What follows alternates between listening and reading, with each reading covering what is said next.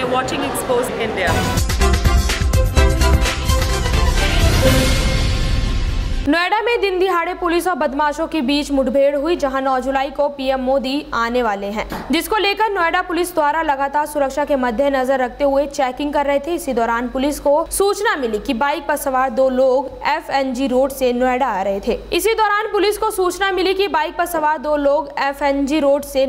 थे। जिसके बाद पुलिस के पीछा करने पर बदमाशों ने पुलिस पर फायरिंग की, जहाँ फायरिंग में एक बदमाश गोली लगने से घायल हो गया, वहीं दूसरा आरोपी मौके पाकर फरार हो गया है।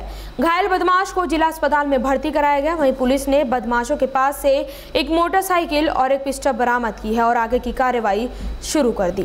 कि आज जैसा कि आप लोग जान रहे हैं कि वीआईपी मूवमेंट का हाई अलर्ट चल रहा है, जगह जगह पे हमारी नाकाबंदी और चेकिंग का कार्यक्रम चल रहा है।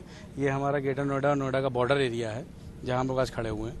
तो चेकिंग के दौरान ही ये एक संदिग्ध की कहते हैं सूचना मिली थी कि एक संदिग्ध मोटरसाइकिल डीएल नंबर की, दिल्ली नंबर की, वो इस तरफ 6 एफएनज रोड पे बढ़ रही है।